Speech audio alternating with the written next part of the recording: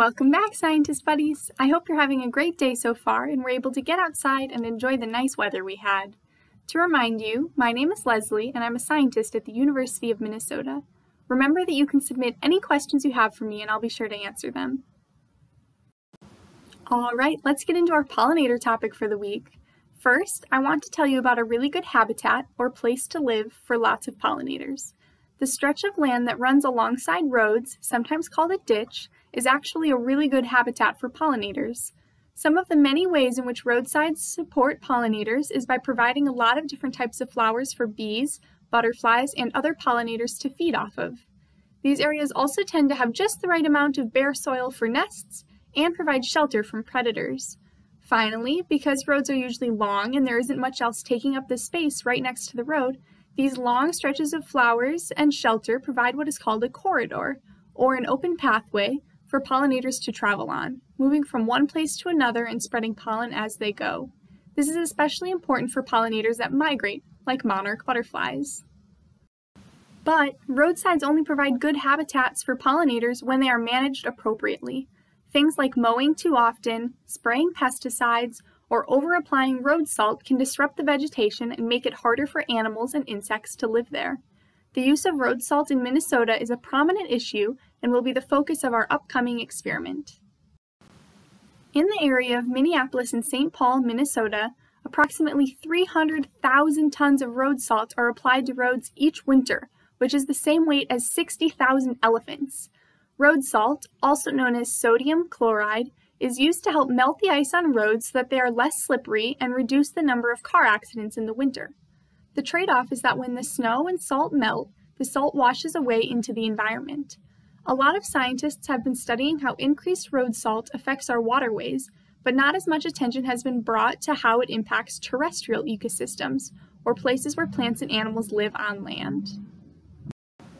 Road salt application can increase the availability of dietary sodium, or salt, for animals. This happens because as plants drink up water from their roots, salt comes with it, making the plants themselves saltier. When something like a caterpillar eats that plant, they are getting more sodium in their diet than they normally would. Some scientists actually go out to roadsides where salt has been applied, measure the amount of sodium in the plants, and catch butterflies to study their behavior, but this is a lot of work and can be hard to control. Instead, we can study the same idea by manipulating, or changing, the amount of salt in a caterpillar's diet in the lab and measure their growth over time. This is called an experiment because we change one variable, or thing, at a time. As we've mentioned before, scientists try to solve problems that are occurring in the real world, and many of these are related to human impacts on our environment. Last week, we also talked about how scientists use models to study how things work, but models aren't always the best way to answer a question, especially if you want to know how one thing reacts to another. If a scientist wants to determine how changing one variable affects another, they would conduct an experiment. Next week, you will be conducting a virtual experiment with scientist Regina. I want to give you a little bit of background information that is important for you to know for your experiment. First, let's talk about a butterfly's life cycle. Here, you see a picture of the life cycle of a painted lady butterfly. The butterfly starts out as an egg, which hatches to turn into a caterpillar. Then, the caterpillar forms a tough structure called a chrysalis, where it stays while it turns into a butterfly. Then, the butterfly breaks out of the chrysalis and is able to pollinate plants and lay eggs to start the life cycle all over again. In this experiment, we will be changing the amount of sodium, or salt, the caterpillars get in their diets by splitting the group of caterpillars in half and adding salt onto one group's food and not adding it to the other group's food. All of the other variables, like what temperature it is and how much sunlight they get, will remain controlled, or the same. We will let the caterpillars eat and grow for a couple of weeks. Then, when they start to form their chrysalis, we will mark how many days it took for them to get there and how much they weigh. Next, I want you to make an educated guess, or a hypothesis. What do you think will happen? Will the caterpillars with salt form their chrysalis sooner or later than the ones with a normal diet? Which group will weigh more?